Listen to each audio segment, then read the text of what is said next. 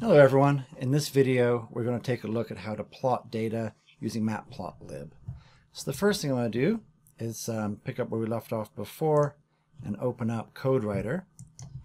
So if you remember, this is the editor we installed in the previous video. And we're going to create a new Python file here, new source file. And let's call it plotting.py. Now in Windows you don't need the .py because it automatically adds it here in the editor. So let's save that. Let's open up PowerShell. Remember, PowerShell is Microsoft's command line utility where we can actually run programs that we write. So I'm going to change into my Python directories that I created in the previous video. And let's just make sure everything's still working. Python 3, hello world. Oh, yep. So Matplotlib is working. And the first thing I want to do is just go through the Zybooks examples. So Zybooks had you go through and it showed you how to plot. But Zybooks doesn't have Matplotlib built in. So that's what we're going to do on these machines now, on your own computer. All right. So here's the code they gave us. And you can see they're using a CSV file. So that stands for comma separated values file. It's a very common format for storing data. They're using this file, they open it up, and then they just plot the values. If you scroll up to just below where they have the plot, you can see the data source. And actually, if you click on Ocean Temp CSV, it downloads that file.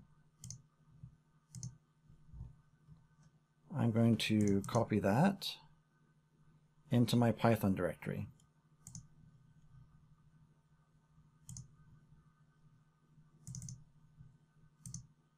Just so we have the data file in the same directory as our code, so it's easy to find. All right, so there's Ocean Temp now in the same directory. Okay, and let's just enter in the code that they've given us here. All right, so the first thing, of course, is to import Matplotlib. Plot as plot. Now, there was an earlier homework showing you how to deal with files. This with command just is a convenience keyword that says, when you open up a file, I'll automatically close it for you. You don't have to have the open close commands every time. As soon as we're finished with the file, if we have this with, it'll automatically take care of cleaning it up. All right, so we're going to open the file. Give it the file name, oceantemp.csv. And we're going to open that file and give it a name of temp file for temperature file. Notice that this with keyword has a section of code. So basically when the section of code is done, that's when it makes sure to clean up all the files you might have opened. So we have a colon here, new section of code. We have to indent. We're going to create an empty list. And then we're going to have a for loop that reads each line of our temperature file and stores that into our list. So we're going to say for t in temp file. And then for each t in temp file, that means each line in temp file, we're going to append whatever that was, whatever that line was, to our temps list.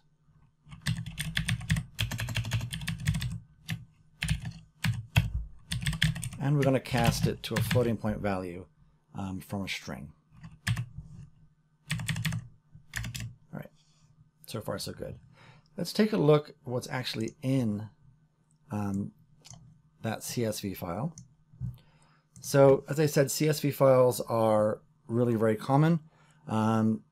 Most data analysis, spreadsheet, database programs will be able to read them, including Excel. So I'm just using Excel here to show you what the CSV file has in it. And you can see it's just a file with a floating point value on each line, a single floating point value on each line. So in our loop, we loop over all the lines. We're taking each of those floating point values and adding them to our list. All right, that is the end of that section of code. So we're going to go past the indent. And we're actually done with the file entirely. So now we're back at the same level, at the starting level. So we're outside of this with now. So with, again, will automatically close that file for us. All right, so we're going to plot temperature and years. Years will be on the x-axis, temperature will be on the y-axis. So let's go ahead and set up a range. And we're going to start at 1850. That's the date of the first line in our CSV file. And it ends with 2012. All right. And then all we have to do to plot x and y values, in this case years and temps, is say plt.plot. And then plt.show. All right. So this is what Zybooks tells us we get from that. Let's give it a try. Make sure actually plotting, Python 3 plotting, not plot test. There we go. And it worked. All right, so now we have our x values, our y values, and we can see temperature over years.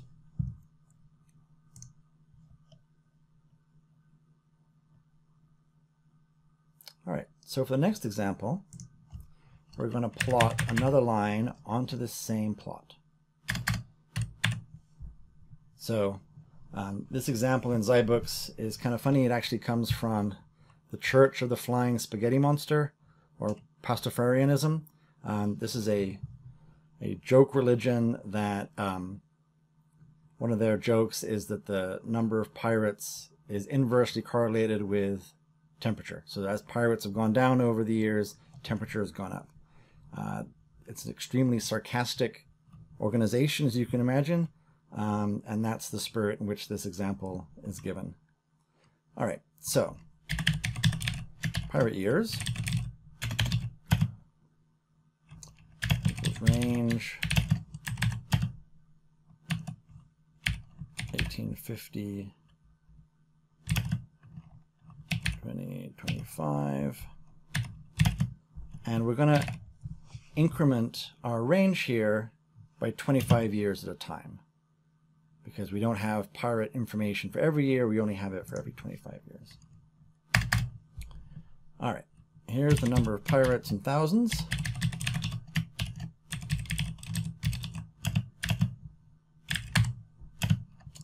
So 20,000 in 1850, 17,000, 15,000, 5, 4, 5, 0.025. All right, so here's our list, x and y values.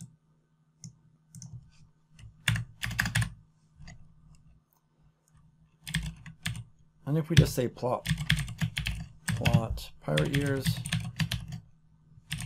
as our x values and non-pirates thousands,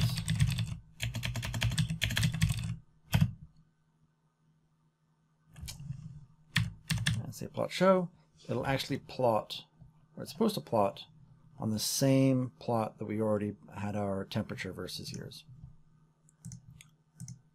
So let's try that.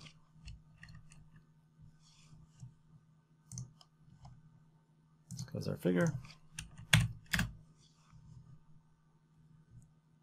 And there we go. Colors are slightly different, but it's the same plot.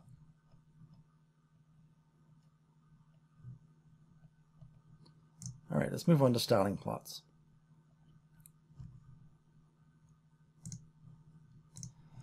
So plotting is all about presenting information in a compelling way. So plotting is really all about learning how to visualize data, how to set the colors correctly, how to make lines really easily distinguished from one another, how to make sure the lines are separated enough. In a lot of ways, it's pretty artistic. The whole point is to communicate some message in a compelling way. And that's what most of the plot functions you'll come across do. So for example, it might be useful to be able to change the look of a line. Maybe you have a lot of lines you're plotting, and you want to be able to change some of them to dashed lines, some to solid lines, change the colors, and Matplotlib provides that. And as I've said a couple of times in previous videos, Matplotlib, it's named Matplotlib because it's fashioned after the way that MATLAB does plotting.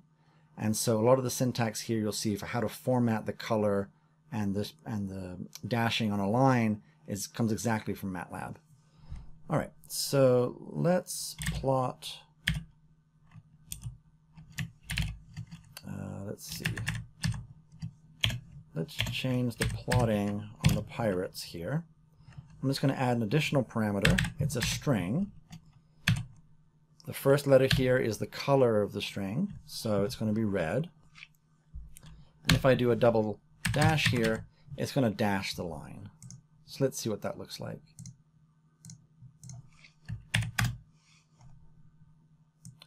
And now our line is dashed.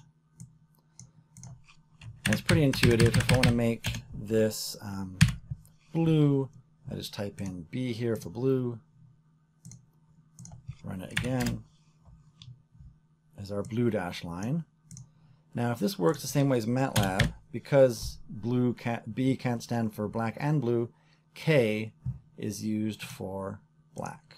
Let's see if that's true in MATLAB, in Matplotlib. And indeed it is. So K is how you get a black line. And so on. So if I type G here and then just a dot, we ought to get a different kind of line style.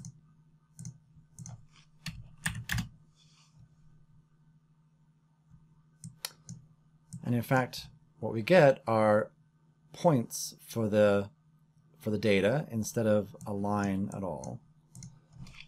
If I change this to dot dash,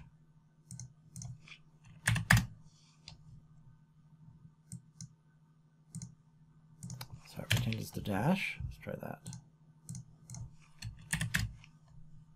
Then I get my line back. Okay.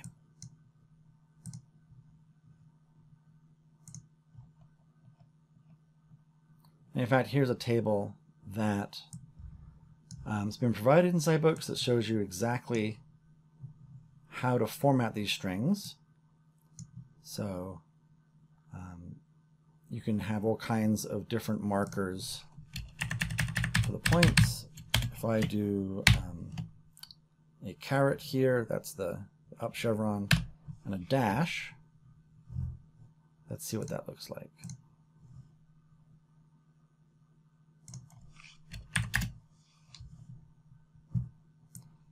So now we have an up-pointing triangle at each of the data points and then a line connecting them.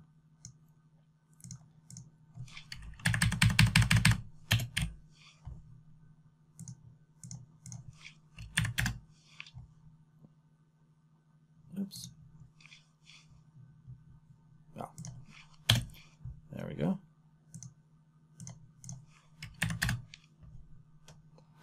All right, and here are circles connecting, actually orange circles connecting a line.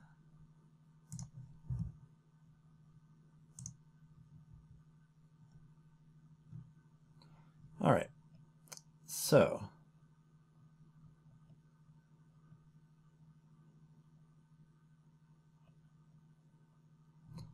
next thing we want to look at is how to change the line width.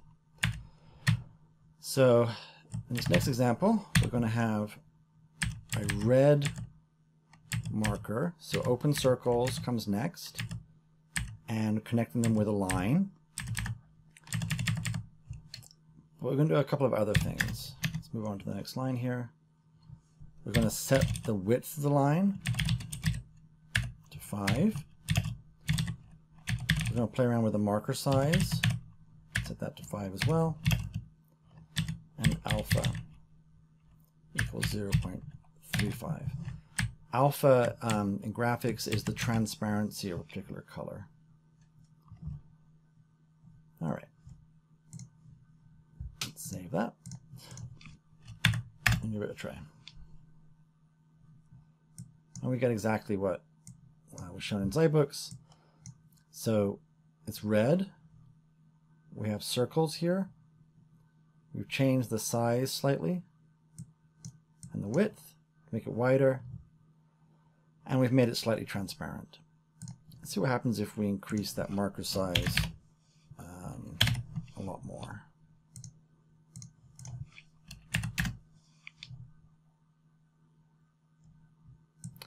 Yeah, so you can see how we can make this bigger.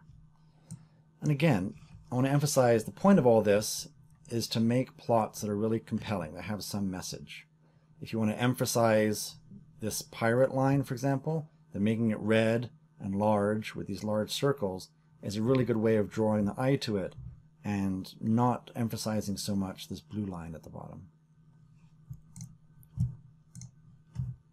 There's a whole science to data presentation, and a lot of books have been written on it. All right. Next thing we want to do, most scientific plots will have a legend that explains what each line is. So let's do that next. So to add a legend, it's simply calling the legend function on the plot object. We're going to set shadow equals true. These are all aesthetic things that simply make the plot look better. Just like in MATLAB, and I'll do a video on plotting in MATLAB too, things like location, where to place the legend, are simple strings that say upper right, lower left, center, and the plotting tool knows what you mean by that and puts the legend in the right place. All right, so we just sent a label, give a name to each of the lines that we're drawing here. Temp. And label, next line, label equals number of pirates. All right.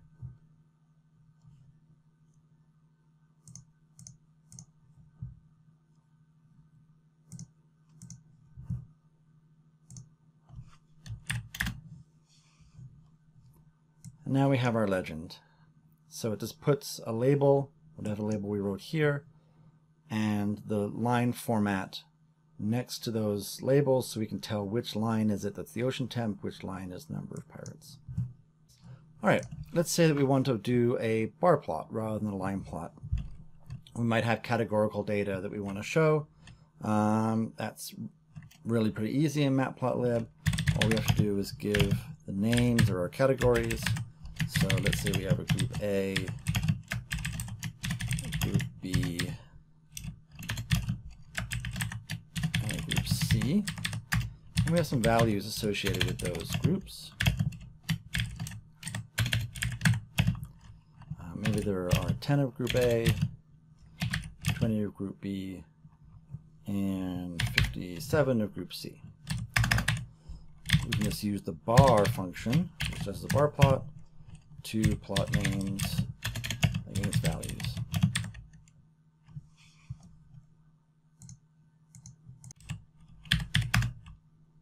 And there's our bar plot. Okay, the next thing I want to show you are subplots. It's very common in scientific reports to want to have a lot of figures or a lot of plots inside of a larger figure. Maybe you want to show different aspects of the same data, or you're just using it to save space. And I'll show you what that looks like. So the first thing we're going to do is define a figure. So we're going to tell this figure what size it is. It's going to be 9 by 3. And the way we create subplots and add subplots to this figure is just by saying plt subplot. That'll create the first subplot. And then we give it a 3-digit number. Now the way this 3-digit number works is the first digit is the number of rows in the layout inside this figure. So if I had 9 subplots and I wanted them to be laid out 3 by 3, I would write 3 rows, 3 columns. In this case, I'm just going to add 3 subplots with 1 row and 3 columns. And I'll show you what that looks like. So we're going to say 1 row, 3 columns, and this plot is going to go in the first position. Right. We're going to have 3 of these plots, so let me lay those out right away. And again, we're specifying that this is going to have 1 row, 3 columns, and this plot is going to be in the second position. So normally when you're laying out these subplots, the first 2 digits will always be the same. They define the layout of the larger figure. All right, and this last plot is going to go in the third position. Okay. Now the way we add to a subplot is by doing a bar plot or a scatter plot or a regular plot right after the subplot. So whatever happens here after we defined our first subplot, but before our next subplot, gets added to the first one. And I'll show you what I mean. So I'm just going to do a bar plot here of names and values. For the second subplot, for simplicity, I'm going to plot the same data, but I could plot our pirate temperature data here, or anything I want. But I'm going to plot the same data, just with a line plot instead of a bar plot. Like that. And then finally, on the third subplot, I'm going to do a scatter plot. Scatter plot is just like a line plot, but it doesn't include the lines that join up the data points. And let's change one of these things. Let's make this one be a blue dash line. All right. Save that and see what it looks like.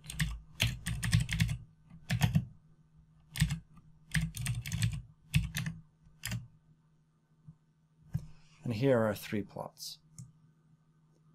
So I hope it's clear what I mean now when I say 1 row, 3 columns, and first position. So there's 1 row of plots, there's 3 columns, and this plot, this bar plot, is going in the first position. So if I change this up a little bit, maybe I change this to a 2 by 2. So 2 columns, sorry, 2 rows, 2 columns, first position. This will always be the same, these first 2 numbers. And we're going to have a 4th plot here.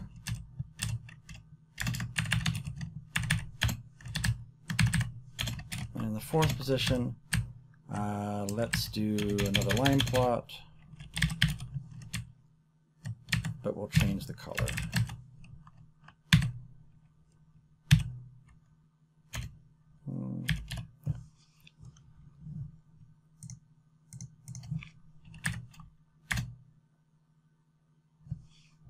And now we have our 2 by 2 layout.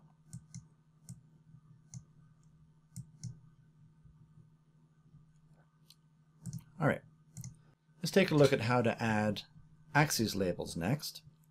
We want to be able to label our axes so people understand what we're doing. And the way we do that, let's start with a simpler figure. So let's just plot our data again.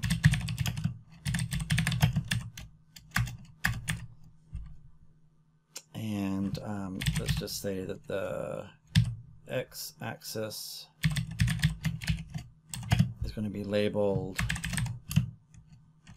groups, and the y-axis will be labeled